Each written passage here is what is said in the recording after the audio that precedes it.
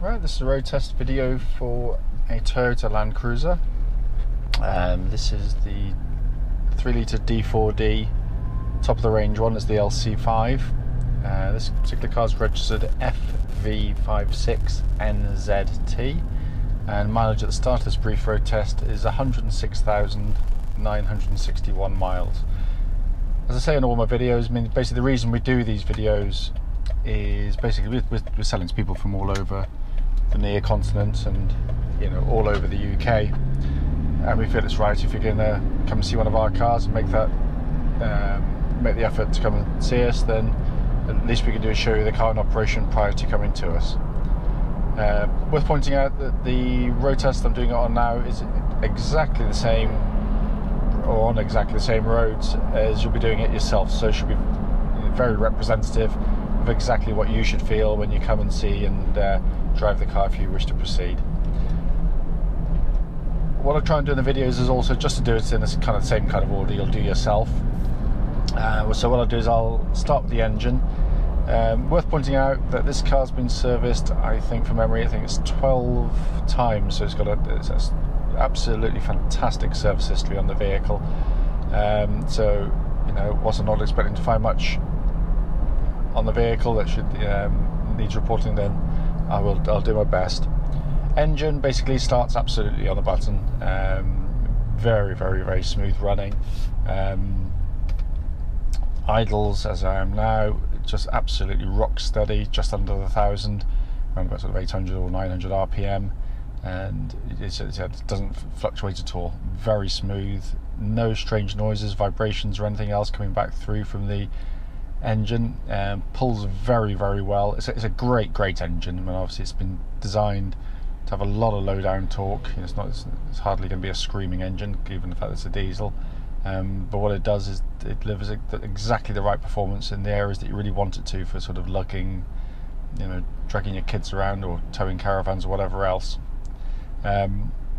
But the engine basically it starts, as I said, on the button, pulls hard. There's no warning lights on the dashboard relating to the engine or anything else for that matter. Engine runs then through to the automatic gearbox. Classic Toyota gearbox. Beautifully engineered. It's just fabulous quality of gear change. There's no slop in the gear change. There's no delays and clonks and bangs or anything else. They really do a fantastic job, and it's an incredibly tough unit. They can take a lot of heavy use pretty much in their stride, but it's just the quality of the gear change which is just so nice. Very, very slick, very oily, very mechanical in the kind of way it does it, and it matches the engine perfectly. And this particular gearbox, I said all those changes are exactly what they felt like when the car was new, within reason. When you put it into drive or neutral or back into or reverse, there's no delays, there's no clonks, there's no bangs that shouldn't be there, and it all drives absolutely beautifully. It's a wonderful combination, and this particular car drives absolutely fantastically. As I'm driving along now, car tracks pretty much bullet straight. It'll always have a very slight pull to the left, as it should do on any road with a little bit of camber, but it's exactly where you want it to be. Steering itself has got no discernible play or wear in it that I can feel. Very nicely weighted steering on these. It's light enough to be very easy to manoeuvre, but also it has a genuine precision for what is a big car, so you can place it very, very well, very easily. But what's impressive is the fact that I can't feel any wear in it. And when you get to 100,000 miles, you expect quite rightly for it to have a little bit of wear there, but clearly the owners kept right on top of the vehicle. Likewise, the suspension of the car, beautiful riding cars, very, very comfortable. The LC5 differs from the others in the range, or the majority of them certainly, from having air suspension, which gives you this lovely smooth ride. And again, this rides beautifully. There's no clonks or bangs or anything from underneath the car. There's no little rattles where the anti-roll bars are chattering away or You know, you might have a sort of rubber bushing and suspension component, which you'd reasonably expect on a car the age and mileage it is, but it just glides along with real tautness and tightness, which is fantastic. Down here, just by my left hand goes down here, there is a little switch so you can vary the you got from comfort to sport. Sport being a kind of an interesting word, it's hardly sporty, but it just stiffens up the suspension. I don't like the real comfort ones. It's too soft, a bit wallowy. Put it somewhere, on full sport or just under, and it's pretty much perfect for road use. Comfort would be very good for off-road. Allows the wheels to sort of move up and down much more easily, so it'll sort of go over large bumps and absorb those rather than trying to ride over them in a sport mode setting. What's also really nice is on the suspension you've got 3 options in terms of height. Normal for just normal day-to-day driving, where it'll be sort of 99% of the time, but then you can put it down to low. So obviously if you've got someone who's struggling to get in and out, because it is quite a tall car, you can lower the car down by a few inches or so, just makes that a little bit easier to accommodate. But also if you're hitching up to something on the back, like a caravan or trailer or something like that, it means you can sort of lower underneath the ball hitch without having to have the hitch up really ludicrously high, and you can have the optimum position for the tow bar rather than a compromise. In the high setting, clearly, if you're going off-road and just want to have extra bit of ground clearance, absolutely ideal for that. It all works absolutely perfectly. All the functions are spot on. You've got a diff lock button as well, so if you're in some really tricky situations and one of the wheels starts to spin, you can just lock the differential up, and that will give you extra traction should you ever really need it. Very easy to engage and disengage, and it all works absolutely as it should. Just going to try the brakes on the car a second, just going to make sure it's clear behind. Crikey, yeah, wow, they're strong. Really strong brake pedal.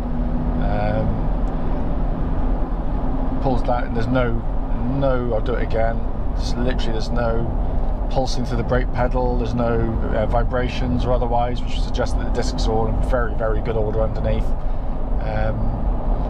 Cruise control, just try that a second, activate it and set, and that's working perfectly. Slow it down and speed it up, and that's working absolutely spot on.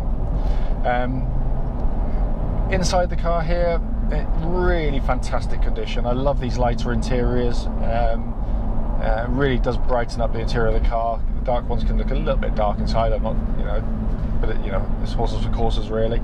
But what's really lovely about these, and the vast majority of Land Cruisers that we buy, we generally don't buy,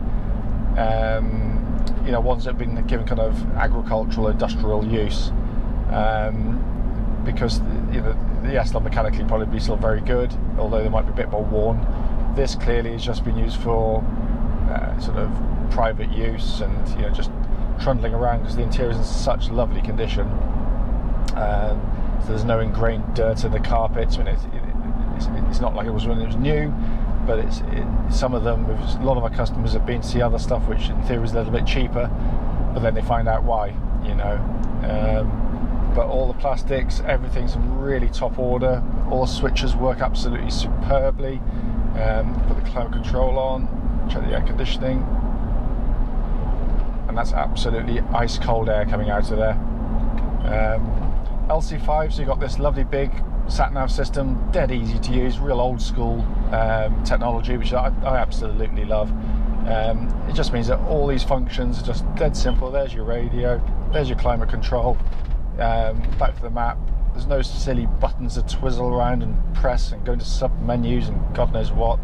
Absolutely loathe and despise it. I actually think it's really unsafe, personally. Again, radio, again, real old school stuff, dead easy to use. Down further in the dashboard, you've got power outlet, heated seat switches there as well. Obviously gear lever, which you can't see obviously on the video, and all the switches are in fabulous order. Low and high range, dead simple, easy mechanical changes, again, in really top condition. Coming across the dashboard, really nice, stylish, very typical Toyota, big symmetrical sort of dashboard where you got dominating kind of speedo and rev counter, with obviously fuel and temperature gauge on the right hand side. Temperature gauge reading just under half, which is exactly where it needs to be on one of these cars.